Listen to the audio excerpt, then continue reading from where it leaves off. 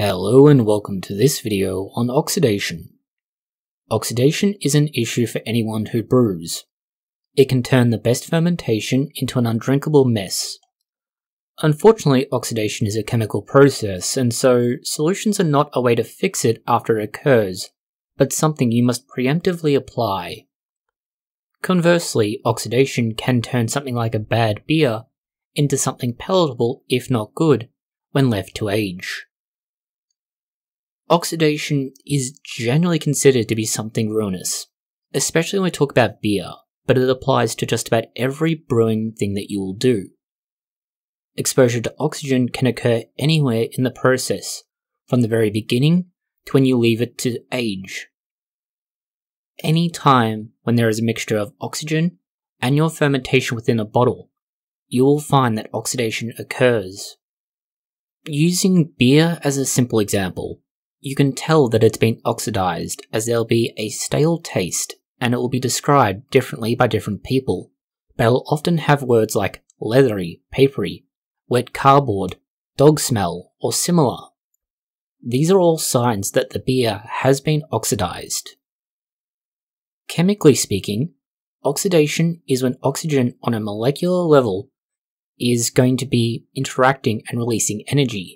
This creates a chemical reaction, and that chemical reaction alters the chemicals that give your beer or other beverage its flavour.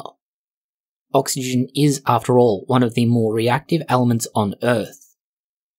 Speaking in more specific terms, oxidation is when one molecule loses an electron and it is picked up by another molecule. You may also know the acronym oil rig. Oxidation is the loss of an electron, and reactive is the gain of an electron. Oxidation can also be described more broadly by the electrons themselves, and every molecule has a shell of electrons around its centre. The very centre of that has 2, and then up to 8 in the shell around that again. When it gains one electron, it develops a negative charge. When it loses an electron, it gains a positive charge. This change in charge is that oxidation reaction occurring. When you have oxygen, it tends to develop a negative charge because it will gain electrons. Many of these things can be important, and especially this last part about it reacting with electrons, because oxygen becomes a reactive oxygen species. That means that it reacts readily with other kinds of molecules. This is one of the big reasons why beer fermentations can stall. If you are the kind of brewer that adds oxygen to your beer to help jumpstart the fermentation, you're normally adding molecular oxygen, that is 2 oxygen molecules together. These are relatively unreactive, but once it starts fermentation, these can turn into reactive oxygen species. When you start adding catalysts to help that fermentation go along, notably iron and copper, you can increase the reaction speed and the development of reactive oxygen species. If you are going to add these to stored beer, or they're present as a byproduct of the water you've used, or other additives, you may find that you create even more reactive oxygen species, that these will be present when you put the beer or other fermentation into storage. If you are the kind of person who will store their beer for 6 or 12 months before drinking it, that is 6 or 12 months where the reactive oxygen species can react with other things in that bottle. Hops, acids, phenols, lipids, and alcohols. All of these can be changed chemically by reactive oxygen species.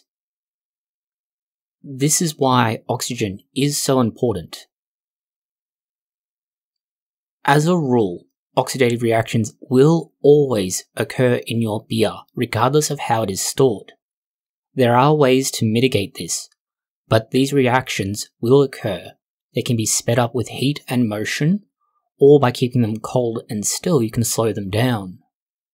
Even if you are trying to store your wine in a deep, dark cellar that is cold and the wine is kept absolutely stable, there will still be a near constant small amount of oxidation occurring.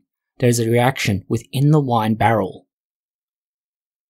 Going back to beer as the case study for this, oxidation will affect your beer flavour in a variety of ways. The beer that is most susceptible are those that are lightly coloured.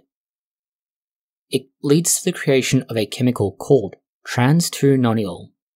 This is an aldehyde and it tastes like paper. While it is true that cellulose and glucose are very similar at a chemical level, you don't want the tastes being interchangeable. And when we talk about the flavour from trans-2-nonyl, it only takes a fractional amount, 0.1 parts per billion, to be able to become obvious to the human taste bud. That means it's a fractional amount needed to start ruining your lightly coloured beer. This can also affect the aroma of your beer. Malt is something that imparts the smell, the desirable smells, to your beer. When you begin fermenting it, it can start to produce slightly different chemical compounds. One of the important ones, and this imparts a honey-like scent, 2,3-pentanedione.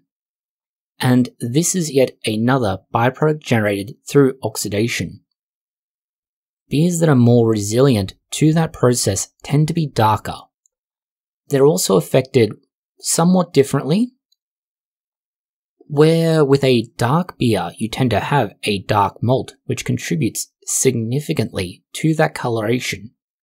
You lose the sharper, malted edges from this, and it's replaced with a sweeter, sherry-like smell and taste. This is because the oxidation reaction helps to convert some of those malt flavours. Notably, you get a change from melanoidins, oxidised, which then become benzyl aldehydes. The conversion between these two chemicals is what leads to the change in flavour and aroma. That of course is based on the idea that your fermentation has gone well and you've put it into storage. If, however, you introduce oxygen after the primary fermentation, it's going to change things again. Importantly for most brewers, it's going to influence how yeast converts some of those early byproducts. The big one's going to be diacetyl. Diacetyl is something we've mentioned elsewhere, and it's one of the products responsible for the cider-like flavour in certain beers when you add the wrong sugar. This leads to the first place where you can actually start to do something about oxidation. The big way you introduce oxygen at this stage of fermenting is by the second fermentation having the ferment moved from container to container, and the second fermenter having the beer added in such a way that you aerate it, whether that's by splashing, gurgling, or otherwise causing it to become disrupted. The best way to solve this issue is to keep the siphon below the surface level of the beer going into the new container. This will help to avoid that splashing issue and mitigate most of the aeration. Another way is to decrease the difference in height between the two containers when you begin filling it. If you have already done this and unfortunately weren't aware of it before doing so, you may be getting to the stage where you're going to store your beer, and this is where storage options become important. Kegging has some advantages over other ways of storing beer in particular. If you fill the keg with CO2 before you begin filling it, you'll find that the beer that you add displaces the CO2 and it creates a blanket over the top. That layer prevents oxygen from getting into the beer while it's in the keg. This means that you will be able to avoid the issues of oxidation for the most part. If you are going to bottle your beer, unfortunately, you aren't going to have anywhere near the same kind of luck. In theory, you could try and purge any oxygen from the bottles and fill them individually, but this is a rather wasteful approach. You are going to have the best luck with two things. Again, avoid unnecessary splashing or aeration of the beer as you are bottling it, and the second is to add that little bit of sugar to carbonate it in the bottle. Bottle conditioning will convert as much of the oxygen in solution into CO2 as is possible. There are also oxygen absorbing caps that can be used, and these are gaining some degree of popularity. It's also worth remembering that heat and movement will increase oxidation rates, so storing it somewhere cold and preferably stable will keep your beer, and any other fermentation for that matter, stable for longer or at least less oxidized. Going now from the very broad considerations to some very specific detail. And for this, we've decided to rely on some information from published research. And for that matter, most research in this area has looked at beer stalling. A notable feature of research into this area is that there was, for a time, a very clear focus, on the oxidation of unsaturated fatty acids. This was to the neglect of many other different reactions that occur within beer. The reason that this was the case is the aforementioned cardboard flavour of beer. With that 2-nonyl reaction creating the cardboard flavour, commercial breweries had a big issue with it, and they were working extremely hard to try and figure out why it happened and how to stop it. Unfortunately for those who are trying to make beer, the way that you create these particular fatty acids is a direct result of processes that can't really be stopped. The acids are initially and primarily released as triglycerols by the activity of barley and malt lipases. This occurs during the malting process, and so unless you are malting your own barley, and even then you may not be able to stop this from happening, you have no control over it. There are further activities that occur as a result of the mashing process. That is the hydrolysis of triacylglycerols during mashing. Throughout the entire mashing process, malt lipases remain in effect, and so you get transformation of the various lipids within the malt itself, and you have no way to really stop this from happening, since you want the malt amylases to break down the malt itself. If you were to try and stop the lipases from working, you would likely result in the amylases no longer working as well.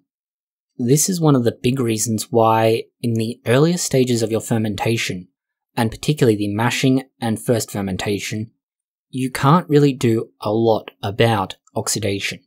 All you can really do to work on it is try and control it during the second fermenter and when you are bottling or kegging. In bottled beer, oxygen is important here, and it's what leads to the biggest and most pronounced changes in aroma and taste. The more oxygen in your brewing process before bottling or kegging, the shorter the shelf life of your beer will be. Minimizing the amount of reactive oxygen species in this final step, the biggest way you are going to be able to do anything about this. Commercially, there are efforts towards being able to use transitional metals, copper and iron primarily, as electron donors so that the contents of the beer itself doesn't get affected and the metals effectively interact with the oxygen and negate it. For the home brewer, bottled beers will become oxidized over time. It's very much a matter of being aware of this, taking steps to minimize it yourself with cold and stability, but also being aware that some beer styles will have more impact to them than others. Notably, how we mentioned earlier, the lightest beers are affected more than the darkest beers, but there are of course always going to be outliers and exceptions to that rule. Thank you for watching this video. If you have found it interesting, please consider liking, sharing, and subscribing. Please post any comments, questions, or suggestions that you have below.